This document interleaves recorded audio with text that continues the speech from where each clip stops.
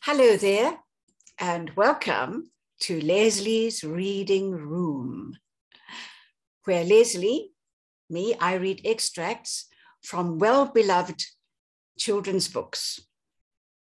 And today, because Easter is upon us, I've been thinking about chocolate, and more chocolate. So guess what? I'm going to read an extract from Charlie and the Chocolate Factory by Road Dahl. Here in the beginning, I've got a lovely extract that will serve you for the weekend. Are you ready? Are you listening? Okay, here we go. In the town itself, actually within sight of the house in which Charlie lived, there was an enormous chocolate factory. Just imagine that. And it wasn't simply an ordinary, enormous chocolate factory either. It was the largest and most famous in the whole world. It was Wonka's factory, owned by a man called Mr. Willy Wonka, the greatest inventor and maker of chocolates that has ever been. And what a tremendous, marvelous place it was.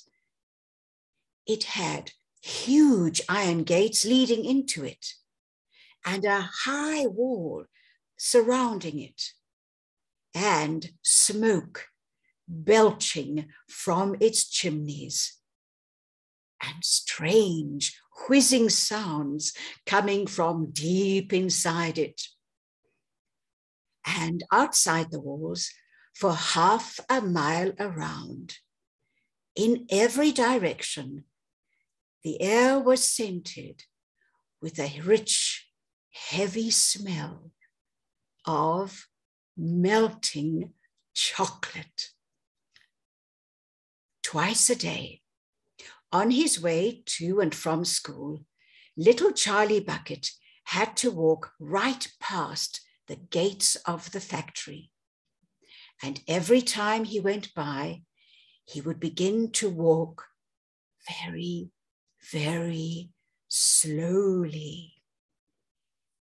And he would hold his head high and nose high in the air and take long, deep sniffs of the gorgeous chocolatey smell all around him.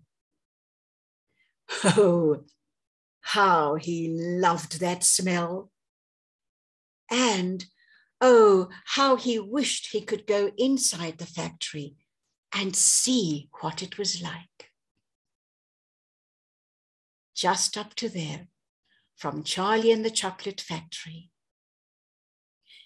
If you have liked this video, please click on my like button and subscribe to my channel for more wonderful stories for children and to be entertained like this one from Charlie and the Chocolate Factory.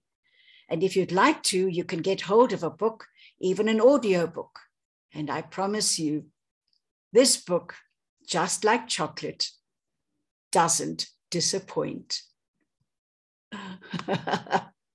Bye for now.